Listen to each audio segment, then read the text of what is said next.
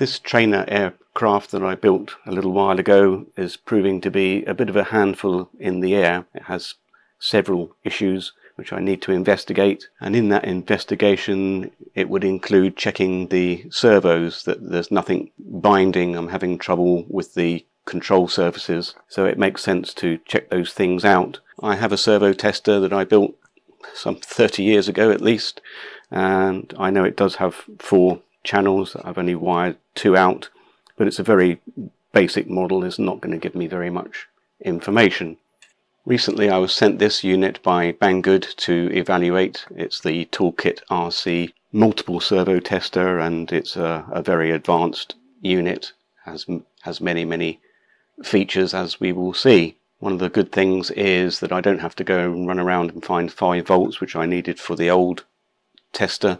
It takes 7 to 28 volts in. It's easy then to hook it up to the flight battery that I have already to hand for the model, and that will simply plug in like that.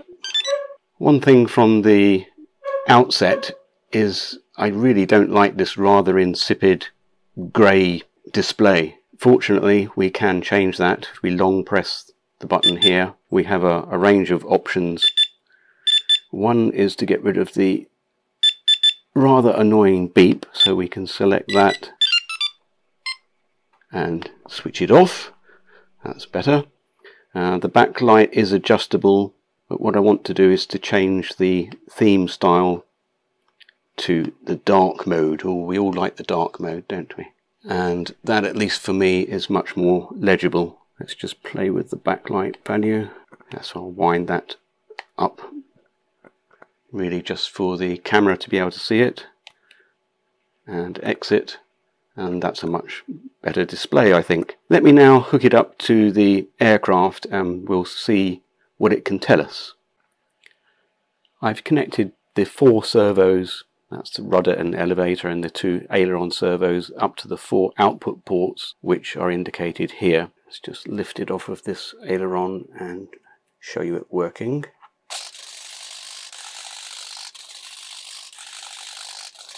Let's zoom in on the screen for you to see that better. What we can see then on the graph are the peaks of the current draw as the servo position, which is indicated on the line here, is going backwards and forwards. What we can clearly see is that the purple servo is drawing much more current than the others. So looking across, we're getting nearly 600, 600, 600, but servo 4 is nearer 900, and sometimes I've seen it peaking over an amp. If we stop there, we can actually move back through the display and look at those peaks. So for example, there's a peak there. Unfortunately the numbers don't change at that point, but we can get an indication there that there may be something binding on servo 4. That needs to be investigated. First thing I've done is to disconnect the servo completely, so it's just standing alone. If we activate it now, we can hear that there's a very strange sound that was being masked by the other servos before. If we take a look at the graph, we can see that even without any load on it, it is still drawing over an amp. Clearly that servo is faulty. I didn't mention it before, but when we added up the numbers, there were 3 times 600 plus this one. If that was running at 600, then that would be over 2 amps. And the BEC on the ESC is only 2 amps. What I will say is that if all 4 control surfaces were moving in this fashion, the aircraft would be flying in a very strange mode indeed. So it's not a real life test, but you can see how close to the 2 amps in some circumstances that we'll be getting. All very useful information. Let's now go and take a look at some of the other features in brief. I've chosen this little orange servo, which is a Max MX50, and that's the same size. Let's check it for its current draw. And we can see there on S4 about the same as the other servos I tested, around 600 milliamps. And listen, exactly, no strange crunchy noises. I'm powering the unit now from a 2S cell. As I mentioned, the port here is from 7 to 28 volts. So you could go up to a 6S cell, which makes it very convenient. In the box comes a USB lead, which is not particularly useful. Unfortunately, the USB port is only there to enable you to upgrade the firmware. There's no PC interface. Being a thoroughbred geek, I would love to see that and be able to capture this graphical information. But hey ho. You get a condensed manual in the box also, which gives you the specifications and very basic guidance as to how the device works. If you're interested in this device, I suggest you download the manual. There'll be a link down in the description. The manual goes into great depth on each of the features and functions. There's our input XT60 that we've seen.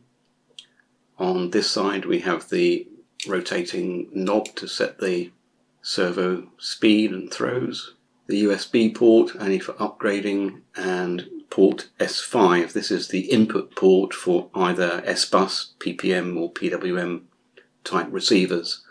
You could then put this in line, got your S-Bus for example, input there, and the servos you could connect to here. That would be especially useful if you had perhaps some strange or unbranded receiver and you wanted to check what the channel order was. These 4 servo outputs then are the ones that you can control from the screen. These ones are fixed and can be mirrored from S4. You can connect up to 8 servos, but these 4 servos will only do the same thing. There is rather strangely an output port here. This is for connecting power to specialized servos, maybe an industrial servo that operates at a much higher voltage or current, or some type of 360 servos that need a special output. Speaking then of the output, at the top of the screen it's indicating 5 volts, which is the output voltage. We long press and go into the main menu. We can select the voltage output here, and that goes through 5 volts, 6 volts, 7.4, 8.4 and 12, 14, 15, 16, all the way up to 28 volts, which is great. What I would have liked to have seen was it going below 5 volts. For some of the very small models that I'm interested in, I'm going to be using these 3.3 to 4.2 volt servos. They may work on 5 volts or they may let out the magic smoke, but it would have been nice to see a lower voltage output there. Finally then, just out of amusement, I've connected up some really old servos. I think these date back to my 27 meg days, so they're a good 30 years old if they're a day. But respectable. Still only drawing around the top end of 600 milliampere hours, obviously on no load. In this video I'm not going to go through all the detail of all the programming that we can do. There is a multitude of things that you can see on here.